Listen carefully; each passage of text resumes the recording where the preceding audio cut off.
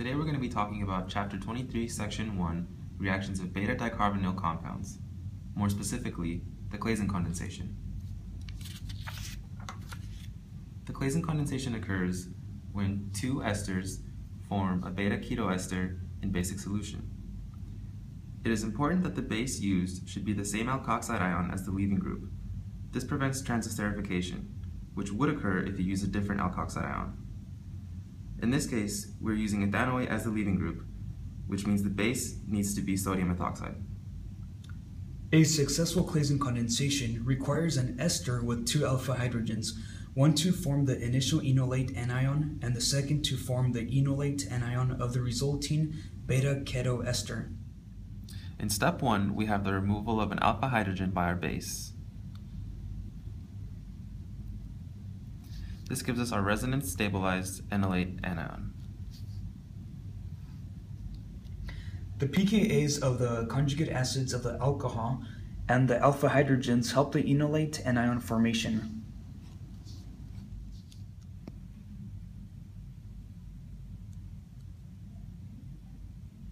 Because the alpha hydrogen of an ester is the weaker acid and ethoxide ion is the weaker base, the position of equilibrium for this step lies very much toward the left. The concentration of the enolate anion is very low compared with that of the ethoxide ion and ester. Thus, there is an excess of ester to react with the small amount of enolate anion that forms.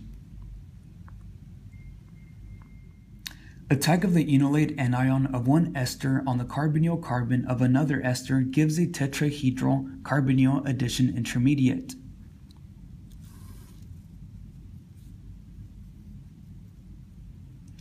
This intermediate has an ethoxy leaving group.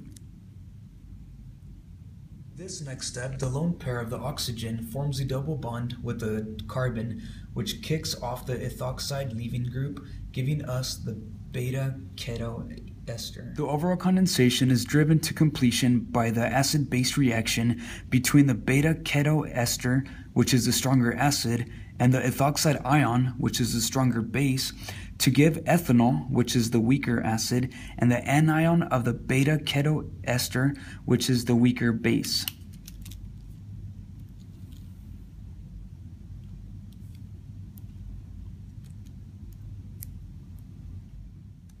And finally, we have the protonation of the enolate anion, which gives us the beta keto ester.